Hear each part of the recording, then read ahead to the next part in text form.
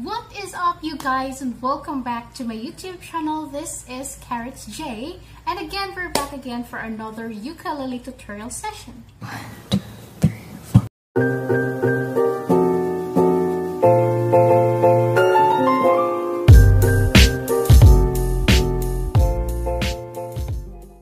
Today is day 2 of my 7-day upload challenge, and I'm so excited to share this with you because we will be learning together Nung Tayo Pa by Janella Salvador. To start with, don't forget to click the subscribe button below, and don't forget to ring the bell as well so that you will be notified once new videos are out. And please also like and share this video to your friends and fam. Shout out to Kimberly Leslie. Shout out to Twins Heart. She's my good friend. Shout out as well to my friend Mrs. Hilla. And shout out as well to, I don't know actually how to pronounce its name, but it's HZKHM. Hello to you, and thank you so much for the song suggestions. Shout out to Marie Ferramore. She's my good friend. Queen and King Travels and Vlog. Shout out to you guys. Of course, Ate JMC. Shout out. One Day Someday. And shout out as well to my Pinoy Keto fam. Shout out to Coach Christine and Mitch of Pinoy Keto 101. Lastly, shout out as well to my Zamboanga YouTubers fam, and thank you guys for supporting me. Just a short disclaimer, guys. This video might be long because I will be answering this question given by one of my friend Jeff TVPH. Link on the description box below. And for the first question is, I will answer it right now. Who are my 5 favorite content creators? Top 5 on my list is Will Dasovich. Eventually, si Will Dasovich talaga yung first na favorite ko na YouTuber. I started subscribing to his channel when he has this 10,000 followers or subscribers pa. And the Vlog Squad, of course. Fourth on my list is Bisayang Hilaw. But he is just so underrated. Ang ganda na kanyang films. He loved the Philippines. He loved this country, and he know how to speak Ilonggo. Marunong din siya magsalita ng Bisaya, of course. That's why Bisayang Hilaw. And konting Tagalog. Third on my list is Alex Gonzaga. Of course, the humor of Alex Gonzaga is really lit, and I just love her. Siya yung pinaka-favorite ko na YouTuber last year's last quarter and this year's first quarter. Second on my list is Rafi Tulfo in Action. I know meron siyang editors and everything, but I just love the content.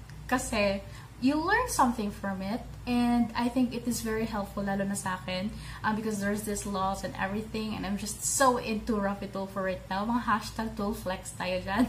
Number 1 on my list is I just love him right now. She's my new obsession as of the moment. I always love her videos. I think that's enough, and go ahead and grab your ukulele, guys, and let's go ahead and learn this song together. What I have with me will always be my soprano ukulele with a standard tuning of G, C, E, and A. And let's go ahead and start with the chords first.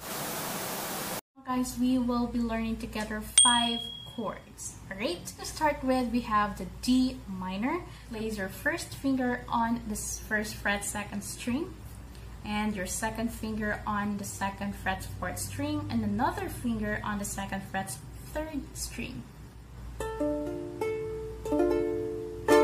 The next chord here will be the easiest one, and that is the chord of C or C major. All you need to do is to place your finger on the 3rd fret's 1st string. 1, 2, 3.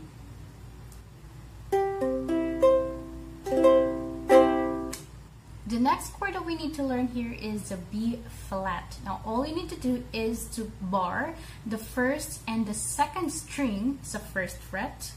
It's just like this. Barring. Barring means holding the strings together with one finger, right? And the next finger on the 2nd fret's 3rd string, another finger on the 3rd fret's 4th string. We have the B flat minor. All you need to do is to bar the 1st fret's 1st up until the 3rd string. So 1, 2, 3. So bar it using your 1st finger. You can add a little pressure by placing as well your 2nd finger here, and 3rd finger on the 3rd fret's 4th string. And the last chord that we need to learn here is the F major. Now all you need to do is to place your 1st finger on the 1st fret's 2nd string, another finger on the 2nd fret's 4th string. Let's go ahead ahead and proceed sa ating strumming pattern. Now for this song, we have 3 types of strumming pattern. And okay, to start with, we will be learning first sa intro. So ito ay single down strum per chord. So in every chord sa intro natin, we will only use 1 down strum. Ayan.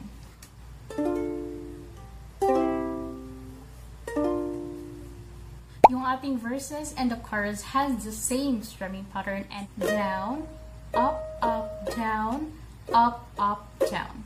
Let's try the verses first.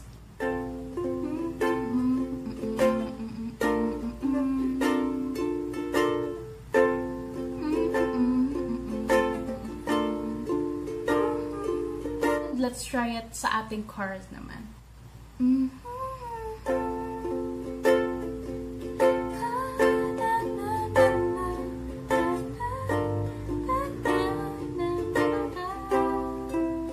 Last strumming pattern here is for our refrain. Alright, so yung strumming pattern natin for the refrain is down, down, then switch to a different chord, down, down, and switch to a different chord, which is down, up, down, up, down.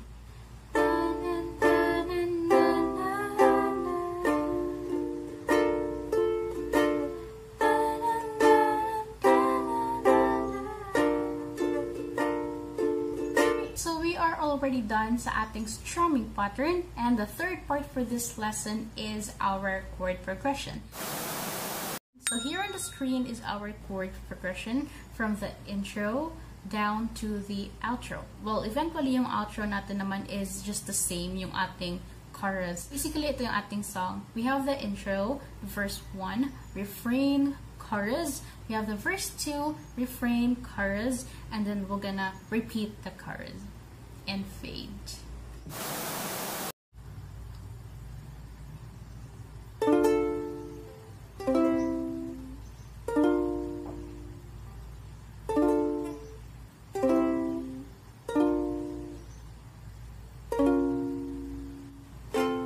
Tinanong mo ba sa sarili mo? Minahal mo ba talaga ako? Minsan pa